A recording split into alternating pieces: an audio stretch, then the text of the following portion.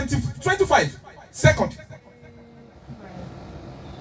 15 alone surely got so alone but about 5 and Jehoshaphat and the king said in the congregation he said what in the congregation of Judah yes and Jerusalem in the house of the Lord yes before the new court yes and said oh Lord of our there's some things in life you will call upon God.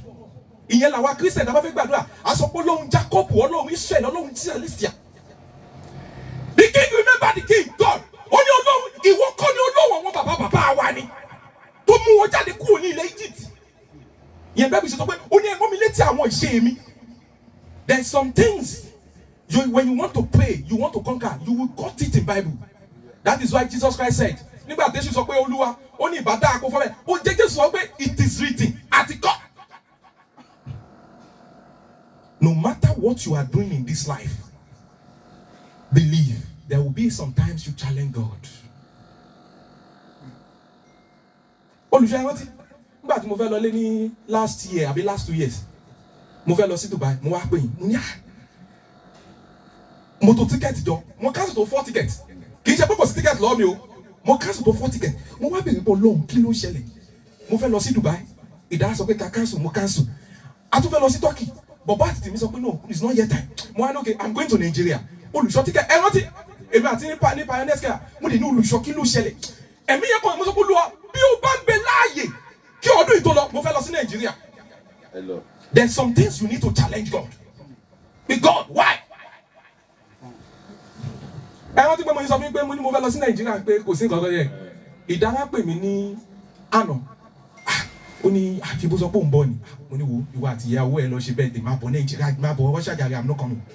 Sherry, there's some times in life olùṣọ́ ẹ sọ̀rọ̀ kan gbà tẹ́ ẹ sọ̀rọ̀ yìí ìgbà kan wà nílé ayé láàrin 365 days there will be a time month kan season kan things will not be fine. I'm serious. Mo ní àwọn kan ní beginning of the year nǹkan dáa tó bá ti dé ọ̀sán bíi summer. They scream like Ale. Elomi get Osoni. Time of July, August, September. Elomi starting from December. You have to observe yourself. It's a logic of life. No matter maybe the situation now, God know about it.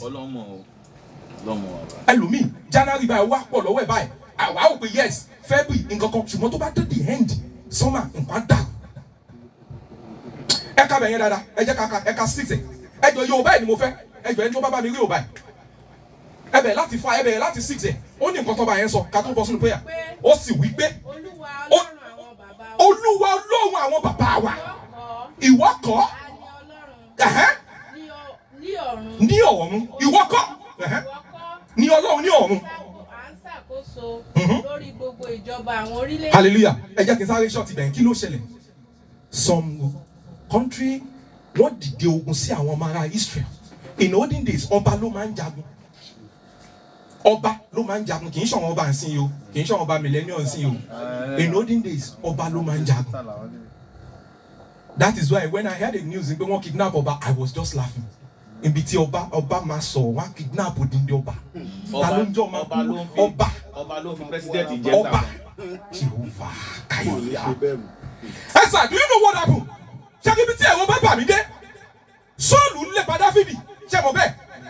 Ọmọ iṣẹ́ Sọ́ọ̀lù nígbà tí Sọ́ọ̀lù fẹ́ kú ó ní it's not possible for me to die in my hand of enemy. Ó sọ pé kí ọmọ Dáfídì kó pa òun. Wọ́n rí ìdọ̀ Bible ọmọ iṣẹ́ Dáfídì ló pa Sọ́ọ̀lù.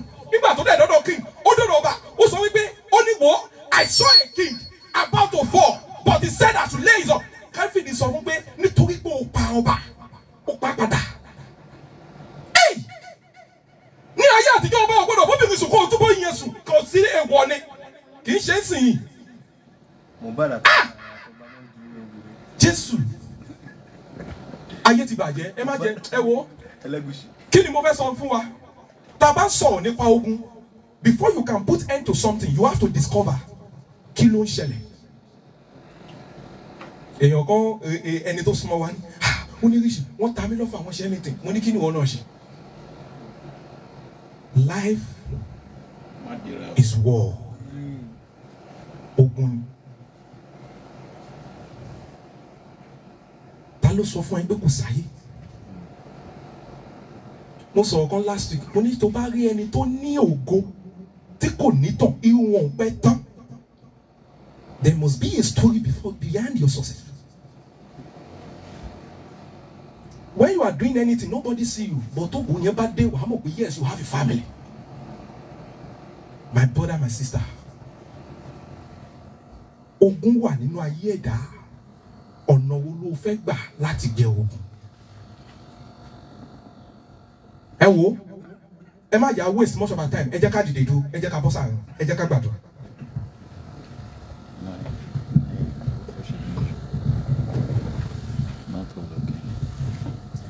A máa kọrin ìṣẹ́gun mẹ́ta kan tá a fẹ́ fi gbàdúrà. Hallelujah. Ọ̀nà àkọ́kọ́ tí ayé fi máa kọ́kọ́ dá ìrìnàjò ẹ̀dá ni wípé wọ́n join hand together láti dá ìrìnàjò ẹ̀dá rú. Ẹ jẹ́ ká kọrin. Bàbá ní wákàtí gbé iṣẹ́ ọwọ́ mẹ́ga kí gbogbo ayé lè mọ̀ pé ilẹ̀ wọn wà níṣẹ́